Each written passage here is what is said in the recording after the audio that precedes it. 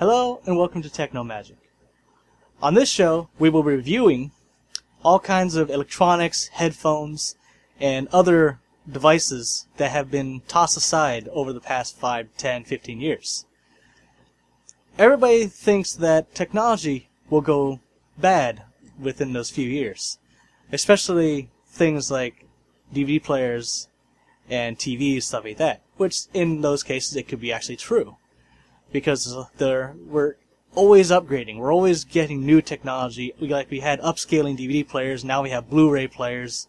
But here we will be reviewing headphones and any electronics that we can still use today. And all these products will have come from places like eBay, thrift stores like Goodwill, or just products that people toss aside in like yard sales and places like that. There will be products that we review that are newer, such as like I have a pair of Beyerdynamic DT990s that I will be using and reviewing in the near future.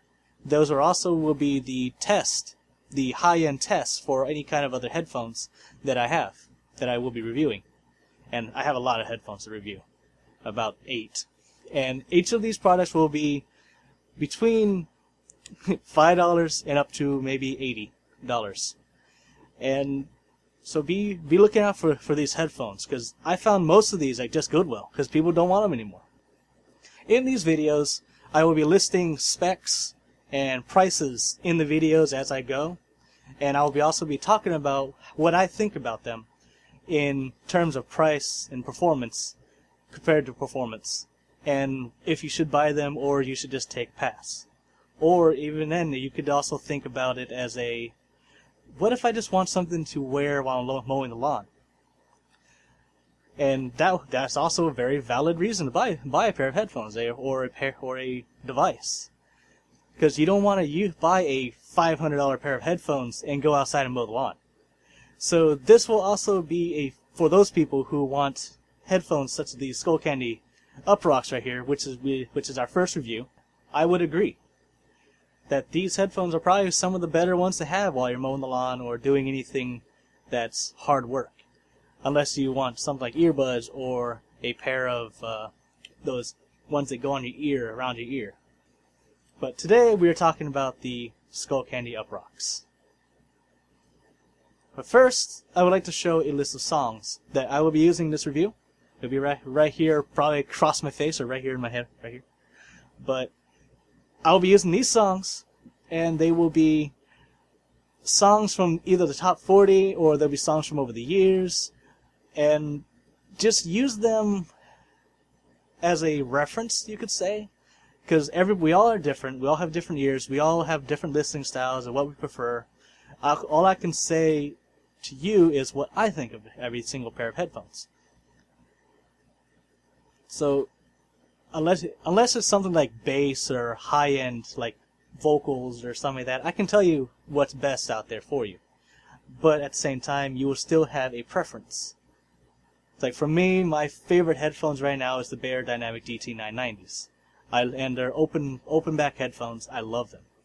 But that's me.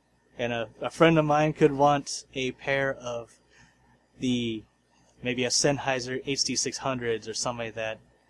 Just throwing a number out there, and they'll probably be a closed back pair of headphones or also an open back, but they like that sound better in their ears. They prefer that sound.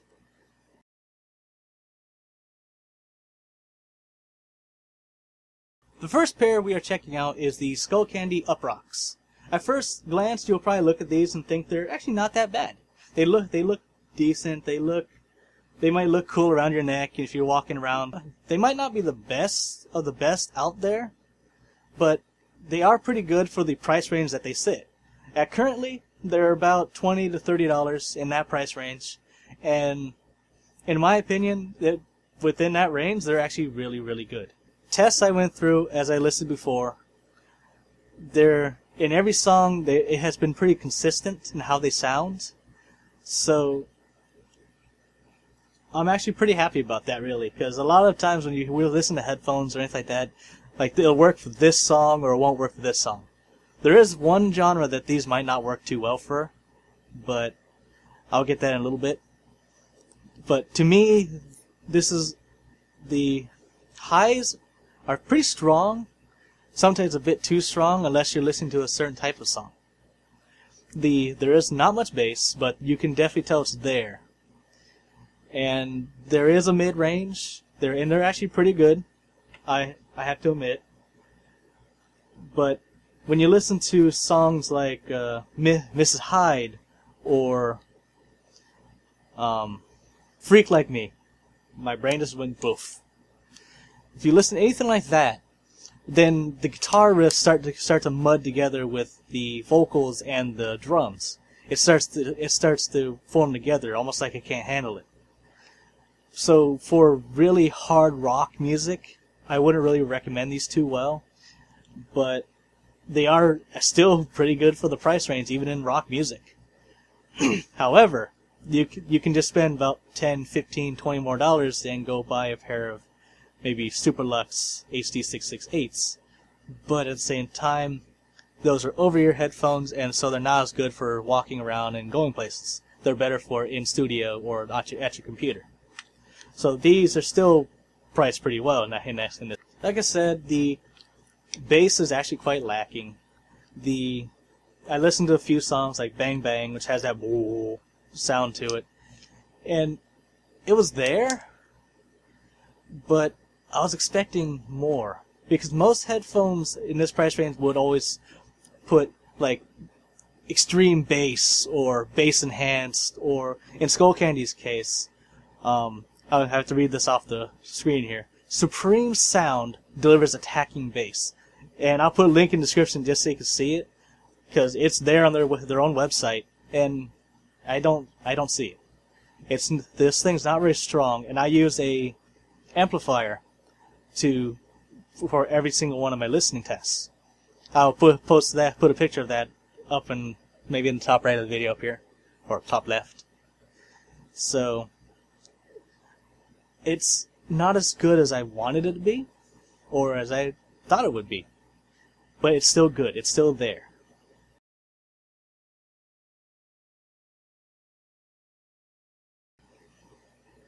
Okay, on to the comfort of the headphones.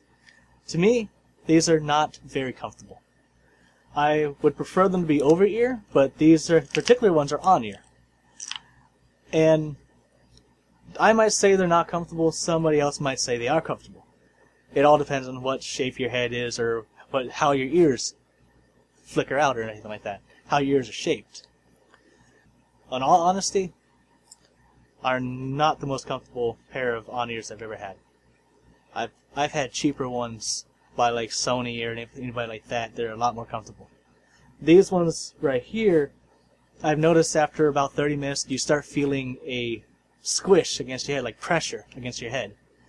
Then after about an hour of listening to them, it actually starts to feel pain. So these will not be headphones to constantly listen to have on your head for more than an hour or 2 hours. If you start doing that, you might start feeling some more pain, and it'll actually start to hurt. Maybe make the inside of your ear quite red. So, if you are not a big fan of on-ear headphones, these are not for you, because these are on-ear. And I'll put them on right now. See? They actually really push against your ear, and you can see the top of your ear right here actually sticking out. So these are on-ear headphones, and if you like on-ear, these will be great. But me personally, they're not. But it's all up to you and what you feel is comfortable to you.